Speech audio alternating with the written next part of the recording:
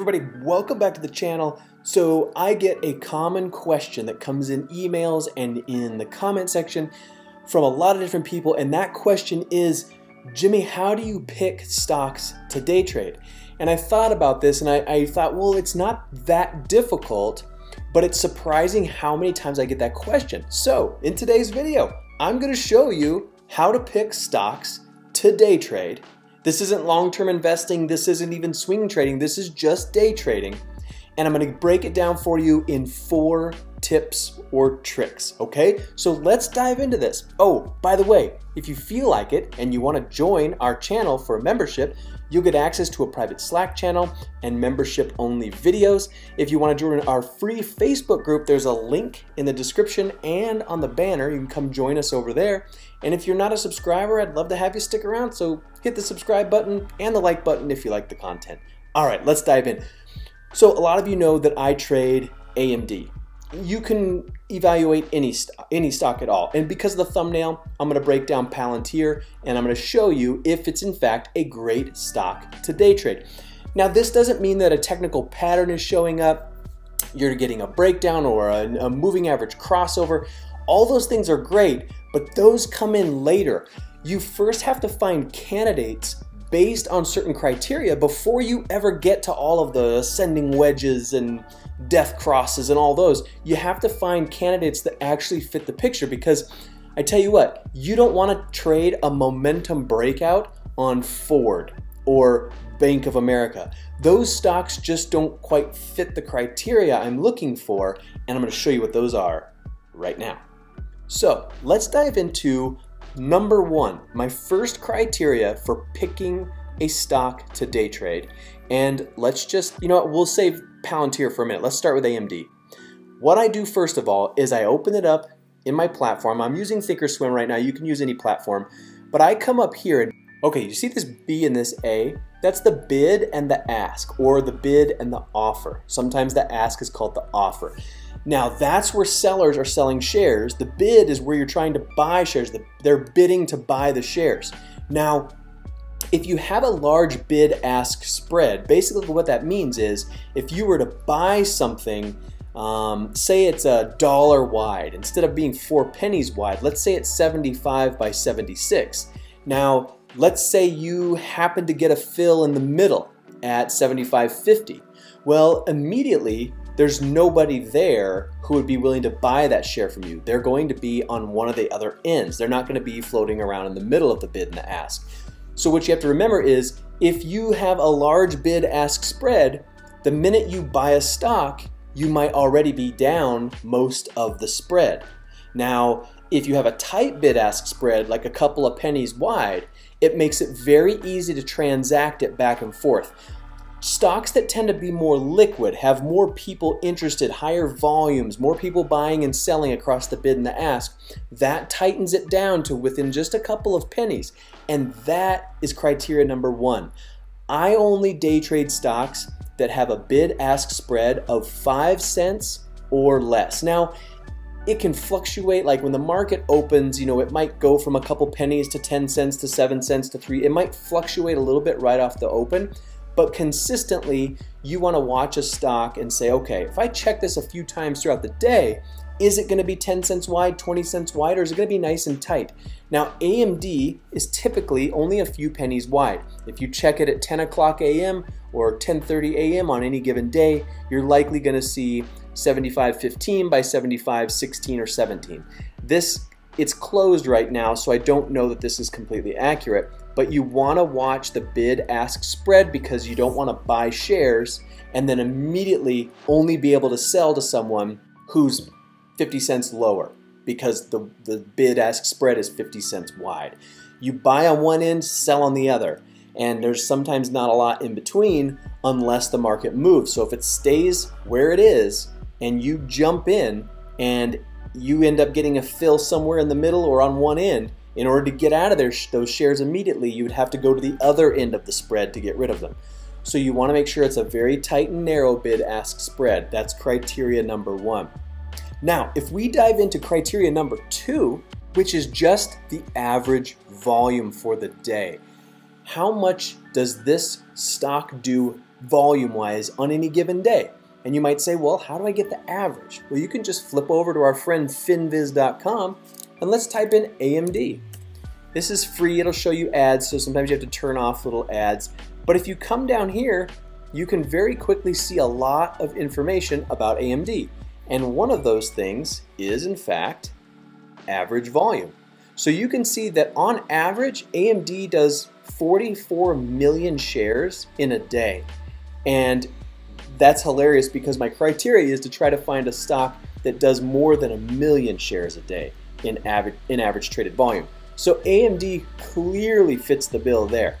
And that makes it very liquid. That means a lot of people are exchanging shares, which can bring that bid-ask spread nice and tight. So look for stocks that have an average volume of no less than 1 million shares in a day.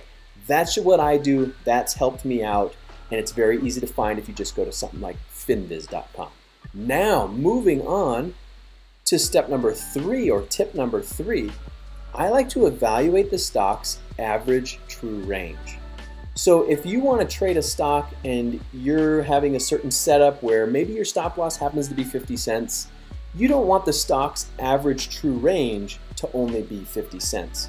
And when I say average true range, that just means, and let me bring you, let's go ATR at Investopedia, and let's just give you an exact definition of what average true range happens to be. So the average true range, according to Investopedia, it says that it's taken as the greatest of the following: the current high less the current low, the absolute value of the current high less the previous close, and the absolute value of the current low less the previous close. The ATR is then a moving average, generally using 14 days of the true ranges. So it's basically saying over the last 14 days, what's the average high and low, and that establishes a range. So you can call it the average true range. So let's dive into that. If you come back to your Thinkorswim platform, you can do something like this. Come to Studies, Edit Studies, type ATR, and double click this. You'll see 14, that's that 14 period or 14-day moving range that's going to average together. Click Apply and OK. And then flip to your daily chart, because if you stay on the 5-minute, it'll do the last 14 5-minute candles. We want it to do the last 14 daily candles. So now we'll come all the way back. So let's say I was getting ready to trade AMD, and I wanted to trade AMD this past Friday. So what I would be looking at is the candle the day before Friday. Before Friday open, I'd be hovering this candle, and let me move myself out of the way.